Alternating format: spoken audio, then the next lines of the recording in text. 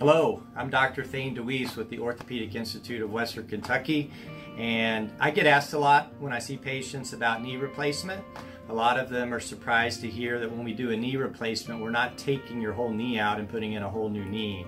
Let me explain that. I like to use this model.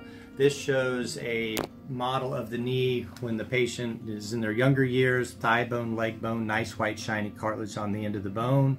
And when the knee wears out, it often looks like this, where the cartilage, the white shiny coating, is worn down to bone. So you have bone on bone arthritis, and that hurts.